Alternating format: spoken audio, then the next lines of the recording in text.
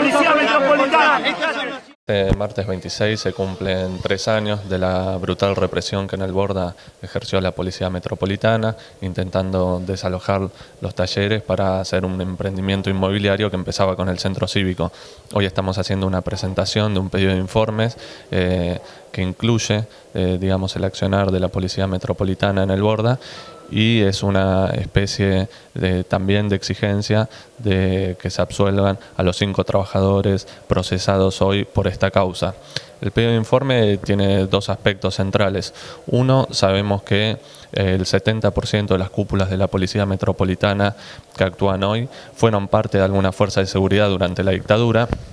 Y por otro lugar, que esta fuerza se ha nutrido de varios agentes, especialmente de la Policía Federal, que actúan en el ámbito de la inteligencia. Esto vemos hoy como repercute en el accionar de esta fuerza, que está completamente orientada a la represión de la protesta social, como vimos en el Borda, después en el Indoamericano y después también en la Sala Alberdi, y a la inteligencia, lo que destapó en su momento una crisis política por el caso de Ciro James y Alfino Palacios, pero que hoy continúa profundizándose esa beta de inteligencia sobre sectores sociales que salen a luchar y sobre los trabajadores por parte de esta Policía Metropolitana. En un marco nacional donde vemos cada vez más despidos, más represión y más persecución a sectores populares y los trabajadores, creemos que este pedido de informe es una punta clave para poder avanzar y hacer una defensa sobre el accionar de esta policía. Lo primero es la solidaridad con todos los compañeros del Borda en esta lucha, con sus 2 elementos centrales, que es por un lado la defensa del hospital público, de la salud pública, y por el otro lado la absolución de los compañeros en ese aberrante juicio que tienen por justamente haber defendido la salud pública. Y por el otro lado el apoyo a este proyecto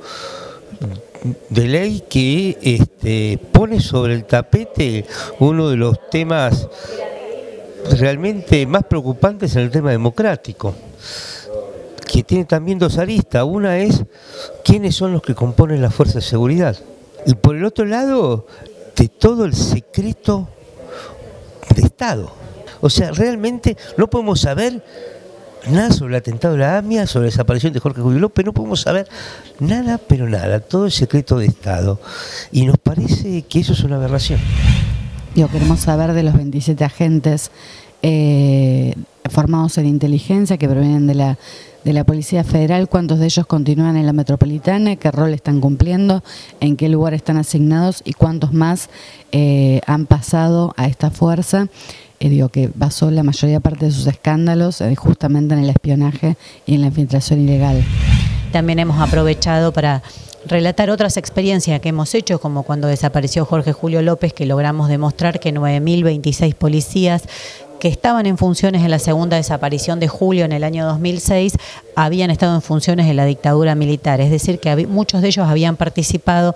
de los mismos centros clandestinos en los que Julio había estado desaparecido. Bueno, el año pasado, con mi compañero diputado nacional, Nicolás del Caño, también logramos demostrar que en las Fuerzas Armadas en la actualidad hay 3.300 miembros que provienen de la dictadura militar. Así que hemos compartido esos datos en esta conferencia y estaremos colaborando con esta pelea para que todo el pueblo de la Ciudad de Buenos Aires conozca quiénes son los que integran la Policía Metropolitana hoy.